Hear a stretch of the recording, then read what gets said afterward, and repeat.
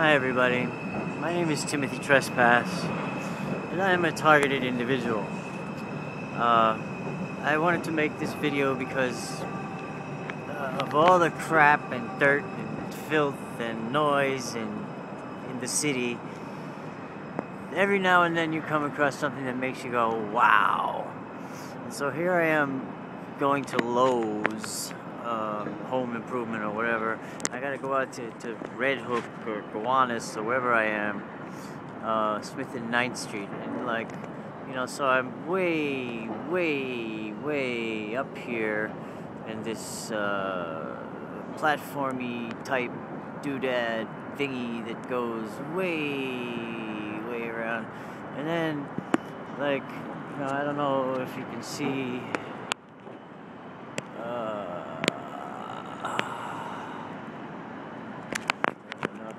Coffee, but there's Lowe's. Are we getting it?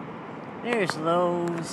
There's the junkyard and the boats and the water and it's just one of those things that wow. And if you could see everything, because there's so many clouds up here, it's just one of those places that makes you go, wow.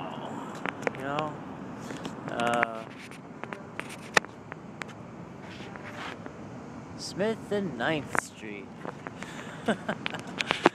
Used to be a really yucky place, but I guess as everything's gentrifying and more people are moving in, where are they coming from? And the poor are getting pushed further and further away from the central core of the city, so they all have to commute and work. And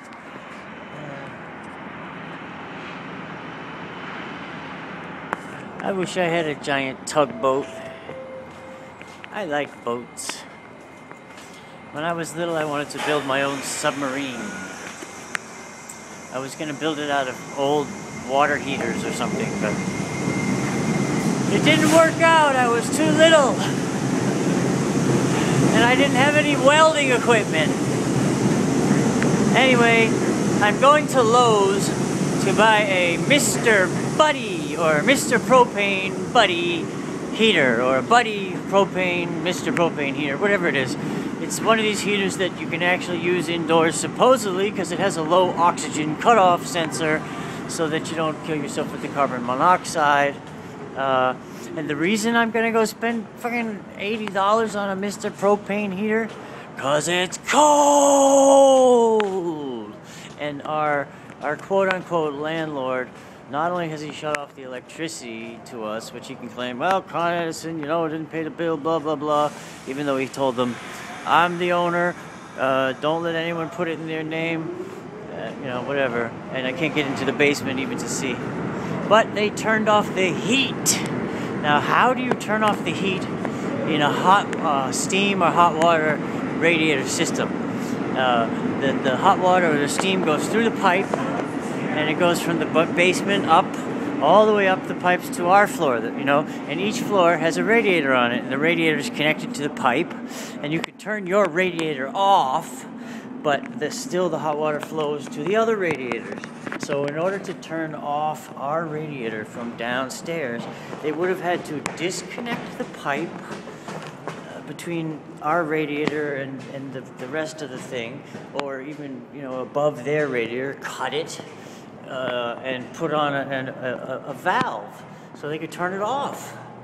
Because in order to turn it off below us, they would have to cut into the pipe and put a valve. Otherwise, there's no way to shut it off unless you turn it off on the radiator itself. So these people actually spent time, money, and effort to modify the heat so they could turn it off. I mean, it's like, I don't know, man.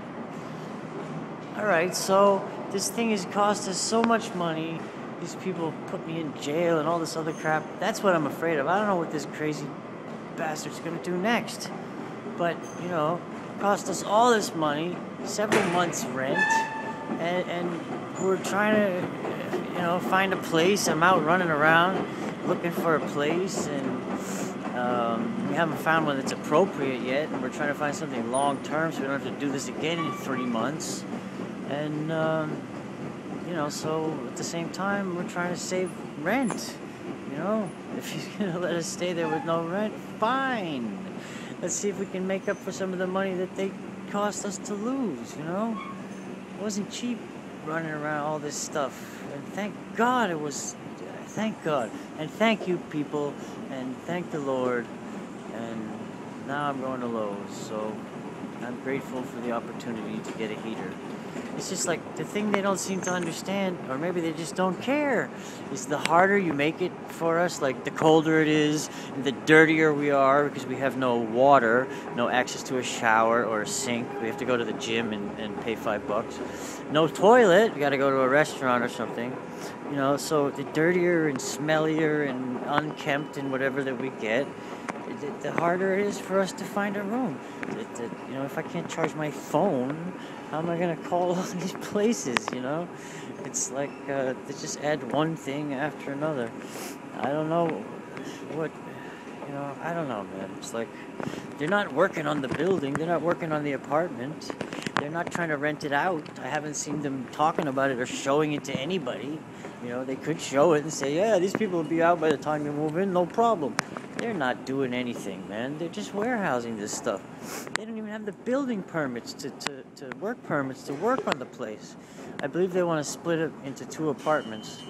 So there'll be 4 apartments on each floor instead of 2. And that way they'll raise the rent. But that's just my theory. I don't know. So, you know, I just hope and pray that this guy who pretended to be nice, even though he screamed and yelled at us and all this at the first.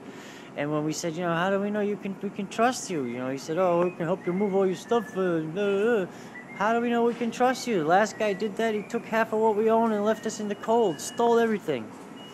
And, well, I wouldn't do that to you. It's too important to me to screw up like that. You know, I don't do that kind of stuff. And yet here they are, turning off the power and turning off the heat. The thing that gets me is the heat, man. I mean, it's easy to turn off the power, click, but turning off the heat to make a special, you know, install a valve, and it just boggles my mind. But whatever, you know. At least we gotta have heat while we're. Look at these wrinkles, man. Wow, I'm getting rapid aging. We need heat, so I'm gonna check this thing out. Hopefully, it'll. You know, I'm heating the house with a lantern right now, so a heater will work okay. It works on little 1-pound propane jammies, which are about $3-4. So, anyway, I'm babbling. That's my story, and I'm sticking to it. Thank you. God bless you. And my prayers are with everybody who's suffering under targeting and tyranny. God bless you.